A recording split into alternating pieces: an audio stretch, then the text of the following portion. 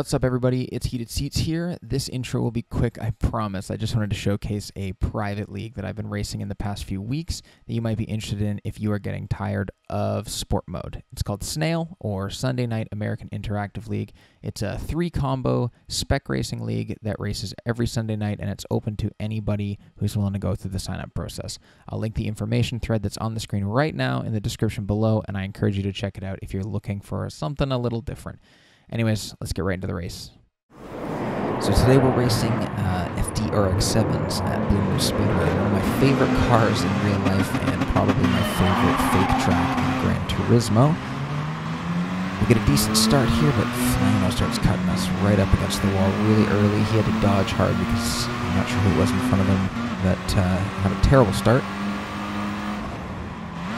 Everyone very cautious into turn one. Coming off that bank corner is always tough. Getting the line perfect. And we're just going to settle into 7th place here. Obviously, we've got 11 laps to go, so lots of time to fight. We get a little bit of speed on here, but not enough to really make a move before the next turn. And for whatever reason, I drop it down to the 2nd gear. Really screw over Sound Tiger right behind me. And that slowed me down quite a bit. You can see how much I'm dropping back. Coming into the hairpin, decent braking point. You can see so far so good. Nobody's really bashing each other around. It's one of my favorite things about this league is that just about everyone drives very respectfully.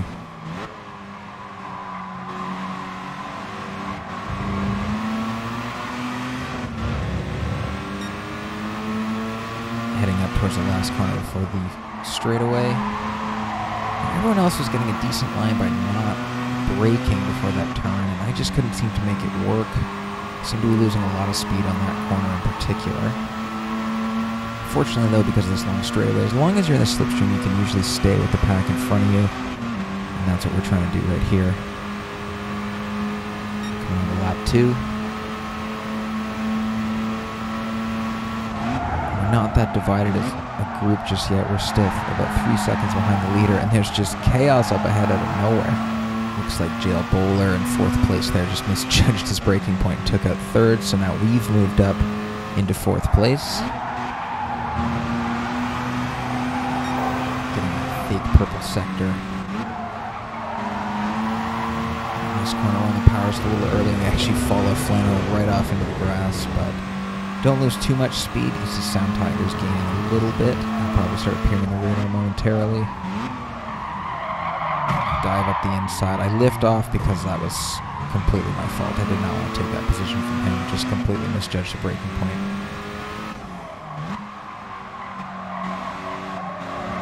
And unfortunately, Flano was a lot faster than me. Just in practice, there was no qualifying for this league, but in practice his lap times are much faster, and I'm trying my best to stick with him, but I just can't. And he has no interference in front of him, so I think he's probably just going to run away from me. I'm going to have to deal with Hugo Fan and Sound Tiger catching up to me very soon, I'm sure.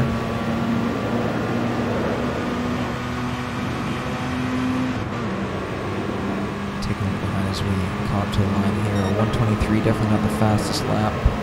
Not a whole lot happening here for 2 laps. We'll just jump ahead into lap 5.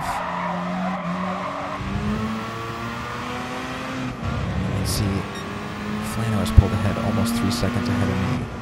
Coming into this corner, I just turn in early and doink the wall. Absolutely screw up any chance of keeping that gap. Sound Tiger coming up behind me. I've moved tight onto the inside. And I'm just going to jump back into that slip as soon as I get the opportunity. Even 6th place now catching up to me here.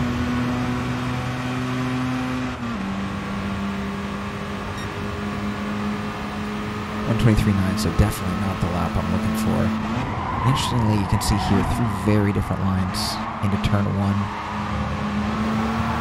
We're all sort of just jockeying for position here, fighting for 4th place. I'm hoping I can get in the slipstream and maybe start to catch up to the leader, but just, again, turn in early, and I bash the wall. Screw up my chances of staying with this pack again. Now my only hope is that these guys start fighting, and maybe I can catch back up to them again. Fortunately, it looks like the time loss wasn't too substantial, so if these guys start battling, I should be able to catch them up. Broke a little late there, but managed to hold it together, and you can see I'm already kind of closing the gap again.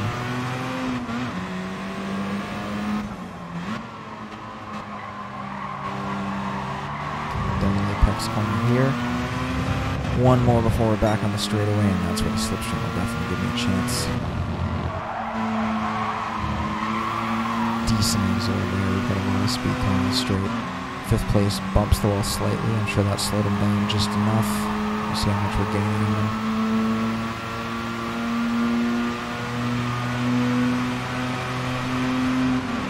Now completely in that slipstream, thinking about a move into turn 1. We have a little look, breaking right at the 100, but I've got to back out a little bit. It's just not going to stick. It's got the outside line, which is actually much better around turn 1 on Bluemoon. Tack back into the slipstream, try to get the corner right this time. Looks like we pulled it off.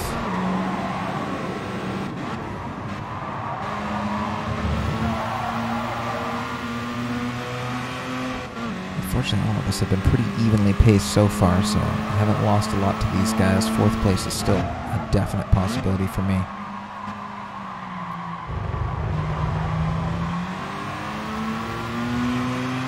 Good exit out of the hairpin. Again, just trying to stay in that slipstream. I know the straightaway is coming up, but that's really the best place for me to make a move here.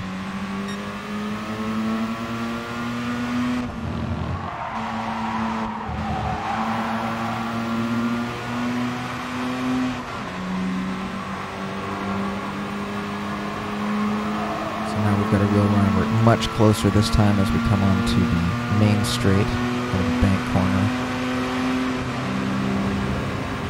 And a little look now. He does have the slipstream of 4th place. But I think we might be able to make something stick here. A lot of the times it's just about applying the right pressure to the person in front of you. He runs wide. Able to slip up into 5th place. Certainly not out of the woodwork yet. You can see just how close he is behind me. Less than 2/10. Gives me a little tap. Just come through that corner because I slowed down a bit more than he was expecting, I'm sure.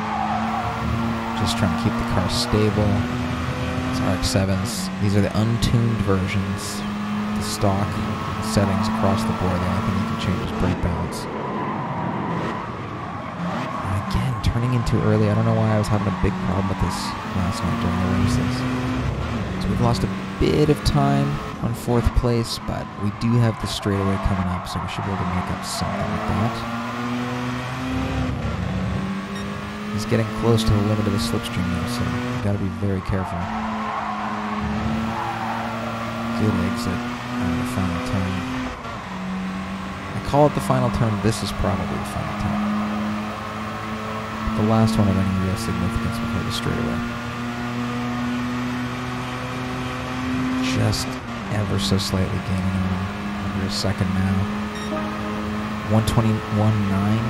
Good lap for me. We're just going to jump ahead of the lap here. Not a whole lot happening. You can see coming into turn 1, I go for the dive of the century and give him a little tap. That shoves me under the grass. Fortunately, Sound Tiger pulled out of that okay. I didn't screw his race up as well. And now I've fallen back quite a bit. There's a big gap between me and 7th place. And it's coming up on 2 seconds now. We jump ahead to the end of lap 11, and it's up to over 3. Had a terrible last lap, obviously. 7th place is caught up a considerable amount too, but we're going to cross the line here with a 122.1 in 6th place. Not quite the result I was looking for, but a lot of fun. And we're actually going to jump ahead to the next race with SNAIL. The combo flips the order, so since I finished 6th, I'm now starting in 4th. Get a great start again. Already making the jump on 3rd place.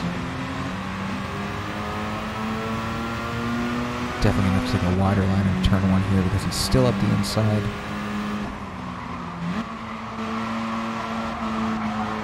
Now I love this idea. They flip the grid and we do the race again because it sort of encourages more competitive racing.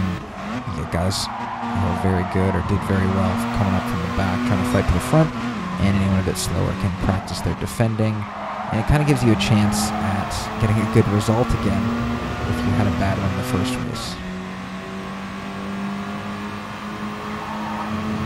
Up towards the hairpin for the first time.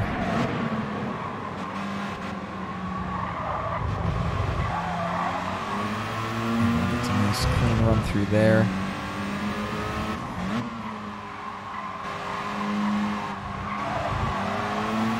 Up towards the main line, just doing everything I can to get myself in a good position to pick up slipstream on the straightaway.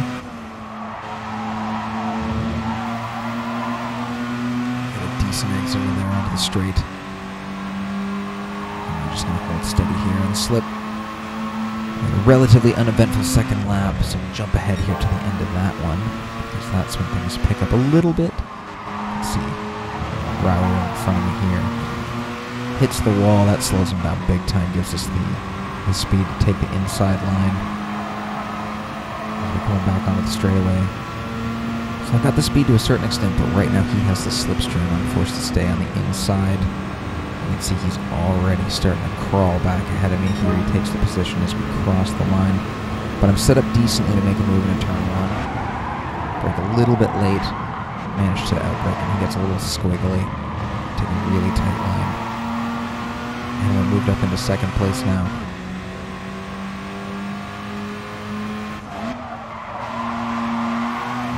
And the power early. Catching up to first. Breaking a little bit early. He gets a little loose, and that gives us the run up the inside. Highly controversial move there using the curb, but we got it done. Trying to keep the car steady into the hairpin. The RX7 loves to step out, so you have to be very careful keeping it straight. I find you really need to point it the direction you want to go before you can get on the power too much. But now, here we are. About to head onto the straightaway again, now in first place, up 3 positions. Good exit through here. Of course, we do have to worry because they're going to be barreling down on us in the slipstream. As we come onto the actual straight, we stay low, so everyone starts to peak up, but they come back down for that slip. Coming across the line on the lap for 1:22.0, not the best lap, but decent for race pace. Smooth but slow into turn one. We did get a decent exit. You can see we're just pulling a tiny bit in second place. I get an awful line through this corner here. Missed the apex completely. Almost run out of the grass. That allows him to catch right back up to me. And then my confidence must be gone.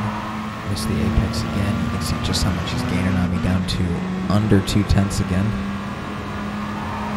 Looks like he's probably going to make a move up the inside. He backs out and gets doinked into first.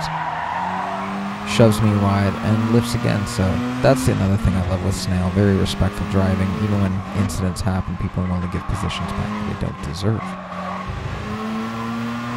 So it's coming up in the end of lap 4. Lap 5, not a whole lot happened until about midway, so we're going to jump ahead here. Let's see. Decent run through that corner. But I just carry a little too much speed through here. And run it right off into the grass. Don't run the power too hard. Which, of course, on the grass, no traction. Lose complete control. We lose a lot of positions because of that. Taking the inside line into the hairpin here. Defending as best we can. Coming down towards the double apex. Miss my braking zone and my tires are dirty, so I just shoot absolutely wide. Flano squeezes through. As we discovered last race, he's a much faster driver than I am, so I didn't fight him too hard on it. Just figured I'd jump on that slipstream and take the opportunity here. I'm just going to jump ahead one more time.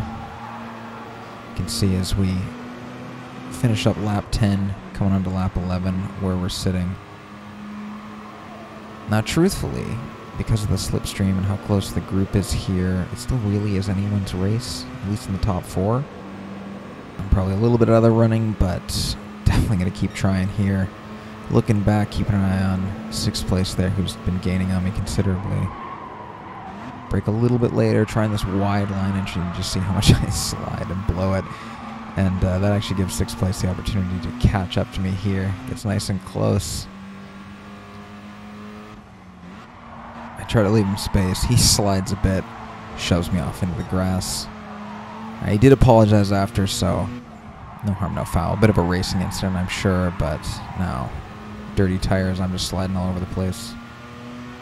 Lost enough speed here that now actually 8th place is going to squeeze up. Take the inside line into the hairpin. We'll leave him a bit of space here. Still got a little too close. Get knocked around a bunch. But it's not over just yet. Turn it to double apex one more time. See how close we are. He did get a better exit through there, but we got one last chance here. He runs a bit wide. Has to lift to avoid the wall. That gives us a nice little rundown. In the slipstream. Coming up to the line. I don't know. I don't think it's going to happen now. Trying our best, but these cars just aren't powerful enough. Cross the line with a 125.1. We were only 0.3 behind him there. And something else worth pointing out with SNAIL is that there's only about 5.5 seconds here between 1st and 8th place. Obviously, it's a smaller crowd than we normally get. Most of the time, we have 11 or 12 drivers in D2. And there are 3 divisions running every night, same combos, so when you sign up, you get sorted into one of these divisions based on a time trial, and it just helps keep the competition fair. So if you've had enough of sport mode, penalties, all that stuff, you can head on over to GT Planet and sign up for SNAIL Racing. We race every Sunday at 9 p.m.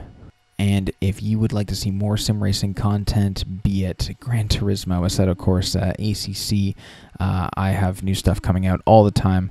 You can like and subscribe, and that's probably the best way to support the channel. Thanks so much, guys. I'm Heated Seats. I hope to see you out there.